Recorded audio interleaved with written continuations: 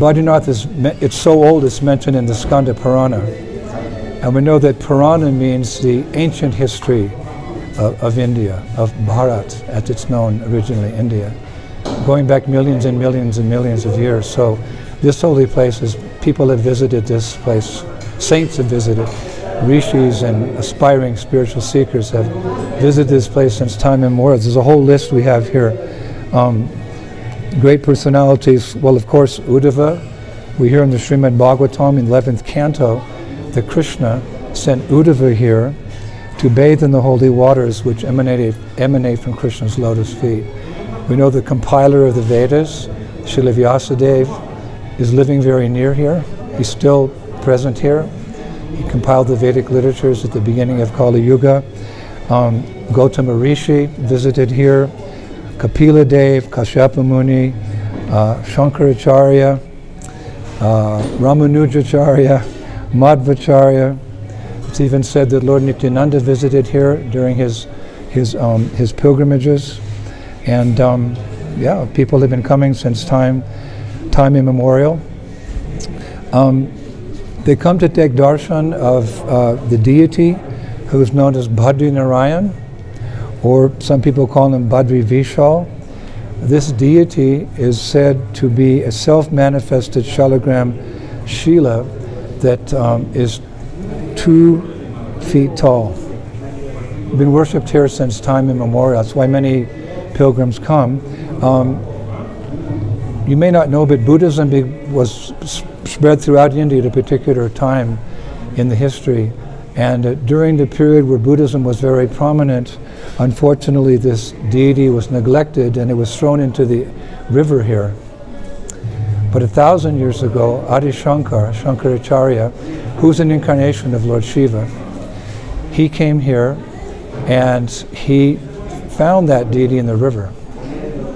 And he installed the deity here and had the temple built. So the temple's about 1,000 years old. A lot of history here.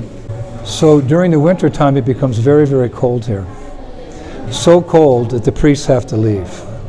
And what they do is they light a ghee lamp in front of the deity. And then Narada Muni and great demigods, they come here and they worship the deity for 6 months. And when springtime comes, the priests, they come back up, they open the door, and the ghee lamp is still burning. So it's great austere to come here. Of course, we've come here, we've taken the convenience of the helicopters, but even that, staying in this cold area and walking in this high heights and getting a little bit of altitude sickness and a little upset tummy from what we're eating here, it's of no consequence to us because we have the darshan of this beautiful deity. We get to see so many genuine sadhus. Actually here, sadhus come, we've met sadhus from all the way down to the tip of India, from Bengal, from UP, from Kashmir. This again is one of the Char Dhams of Greater India. People become because of its history and because the spiritual potency. You can actually feel it. Just like Srila Prabhupada writes in the Nectar of Devotion that if one comes to Vrindavan or to Mathura and one just spends a fortnight there, he mentions even a new person, just someone new to spiritual life, he can feel the purity of that place and he can feel a change of heart. So we've come here to take shelter of Badri Narayan, a beautiful deity. There's a deity of Uddhava there, there's a deity of Narayan Rishi, there's a deity of Garuda. It's a very beautiful temple. And we found that we've been, the people of Badrinath, the priests of Badrinath, they are very accommodating. Everywhere we go they say Hare Krishna, or they say Om Narayan. You know, there are a lot of impersonalists come here as well, so they'll greet you. Om Namo Narayan. I offer my obeisance to you, Narayan. Of course, our philosophy is exactly the opposite. But they're sadhus, they're renounced, their goal is the Brahman, the effulgence of the Lord. But everyone, the shopkeepers, the priests, the different types of jnanis and yogis, when they see us, they go, oh, Hare Krishna. Many of them say, we have been to Vrindavan. We have been to your Krishna Balaram temple. So that just shows what an influence Srila Prabhupada has had in spreading Krishna consciousness around the world.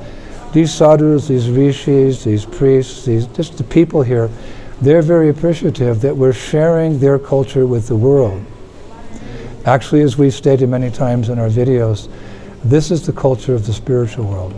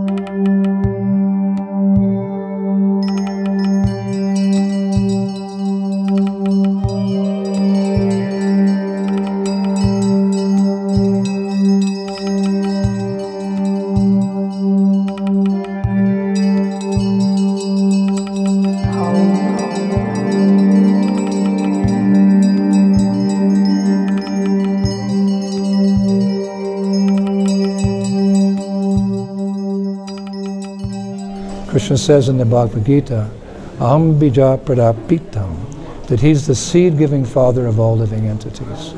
And as George Harrison said, everyone's Krishna conscious. Some know it and some don't. So saintly person, he sees all living entities equally, in the sense he sees their spiritual nature, which is servants of Krishna. So we're spreading this philosophy around the world, and the people of India, they appreciate it. When you come to an area where there's many sadhus and there's pujas going on, chanting of different mantras, bathing in sacred rivers, it's a very, very auspicious atmosphere. We come here and we chant Hare Krishna, Krishna Krishna, Hare Hare, Hare Rama, Rama Rama, Hare Hare.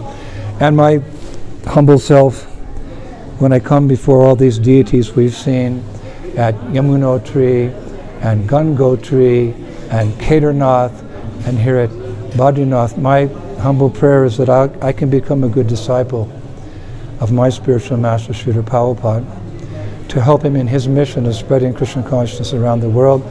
I pray that whatever desires, material desires that are there in my heart will be burst asunder and sent to a distant place. I pray that I can become a medium by which the message of Srila Vyasadeva in the four Vedas, compiled in the form of our 6 Goswamis, the message of Sri Chaitanya Mahaprabhu, brought to the Western countries, that I can speak in such a way that people's hearts will be touched. Because this is Kali Yuga. Kaler Doshan Nidhe Rajan, Astiyeka Mahaguna. Shukadev Goswami tells Maharaj Parikshit, this age of Kali is an ocean of inauspiciousness. The only way we can break through the terrible influence of Kali Yuga, Kirtanadeva Krishnasya Mukta Sangha Paramraja, by chanting Hare Krishna and explaining the glories of the holy name. So I pray to all these deities, to these holy rivers, to the Himalayan mountains who are none different than the Lord himself, that I can be an instrument in speaking so that people will get the message and start practicing Krishna consciousness, and maybe be just as fortunate as we were to one day come to these holy places. Why not? These holy places are opening their arms to all of society to come here and become purified. I also pray for some namruchi, some taste for the holy name, which is the Yuga Dharma. And I'm also praying that the whole world can become flooded with Krishna consciousness.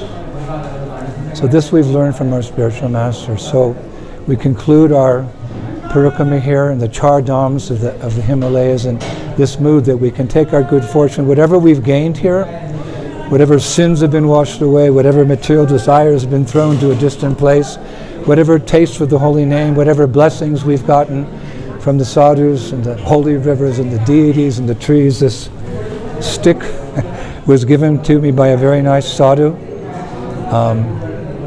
This stick actually comes from this area of Badrinath. Only place in the world you can find this tree from where the stick comes from is a little bit higher than Badrinath. You have to go through the snow and these trees grow, and then you have to pray to the tree, the sadhus say. You come back 4 days, you cut the tree like that, and then this stick is said to be very auspicious. It keeps all evil away. It especially keeps snakes away. The sadhus, you always see them sleeping with it. But it keeps all evil influences away. Of course, we have that in the form of the holy name, but the more the merrier. Whatever blessings we can get to continue a long life of preaching Krishna consciousness, we'll take that. So one sadhu gave me this gift of his stick. He had it many years. He said, so that you can go on preaching the message of Krishna consciousness around the world. And Prabhupada told me personally, Prabhupada gave me his dhoti. In 1971, I was on my way to France. I was a little nervous. Prabhupada ordered us to go to France and preach. I was just 20 years old. And he gave me his dhoti. And he said, Indradyumna, a gift from a Vaishnava is a very special thing. So this was a yogi, so a transcendentalist. He gave me his, I don't take it as an ordinary stick. Take it as a blessing. I'll carry this back to the West.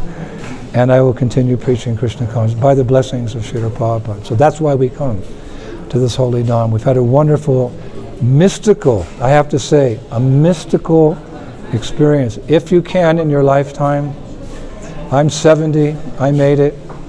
We had some extra help, but come to these holy Dhams, become purified, and we pray to achieve the highest goal, Goloka Vrindavan, one day.